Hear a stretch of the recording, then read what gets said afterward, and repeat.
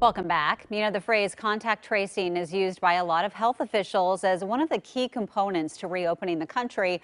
But how exactly does it work? Well, Johns Hopkins University has a new program to help states out with contact tracing as they begin to reopen. Joining us live to explain is Dr. Emily Gurley from Johns Hopkins School of Public Health. Good morning. Good morning. Yeah, thanks for joining us. So, first, I think a lot of us had never even heard of this phrase until just a month or so ago. So walk us through, what is contact tracing and why is it so important in the slowing of the spread of coronavirus as we begin to reopen? Yeah, I'm happy to.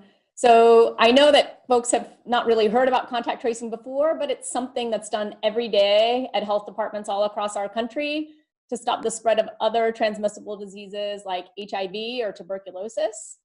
And the way it works is this. So once someone is diagnosed with COVID-19, they're contacted and someone helps them assess their symptoms, make sure they can get medical care. Then they help them understand how they could be infectious to other people and to come up with a plan to limit their contact with other people so that they don't spread it to anyone else. Then they go through a series of questions like, where were you yesterday? Where did you go? How did you get there? To try to identify people who may have been exposed to them while they were infectious. And this is key because we want to find people who've been exposed and could be infectious themselves. And then we want to contact them and make sure they know that they could become infectious and could unknowingly infect someone they love. And so we want to help them come up with a plan to limit their contact with other people while they could be infectious. And by doing that, then we can stop the chains of transmission. Yeah, and I know we've talked about some states saying, restaurants might have to keep a log of all the customers that come in.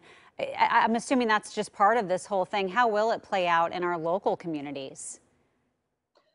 Well, it's going to be a different normal than what we're used to for a while. But I really think that if we can build up our ability to find and trace contacts and let people know, if we can do that quickly, then we have a chance at being able to open up some parts of our economy and doing it confidently, so that we know we're tracking the cases and could change course if we see an uptick as well. So I think this is the best chance we have to getting back to something that would resemble the life we had before. Right. And, we've talked a lot about how one of the requirements for reopening is we need a certain amount of contact tracers.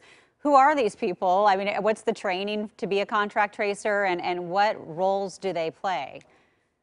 Yeah, well, the role of a contact tracer has many parts. It's part detective, it's part social worker, it's part therapist. It's all about people reaching out to help other people to make sure they know how to stop transmission. So you don't have to have any special knowledge before you start contact tracing training. We've developed a course actually to help people understand all the basics. And it's live, it's free for everyone. So it's on Coursera, please check it out. And I think really it's a difficult job. So folks who are interested in being contact tracers should take the course and see what it's all about. But it's about connecting with people, to give and get the right information to people. Takes some skills and building rapport and talking to people. So folks with effective communication skills are really well suited for this job.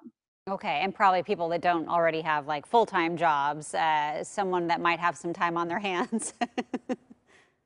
Yes, Yeah. Okay. this is a full-time job. Yeah. All right. Well, Dr. Gurley, thank you so much for joining us. And we'll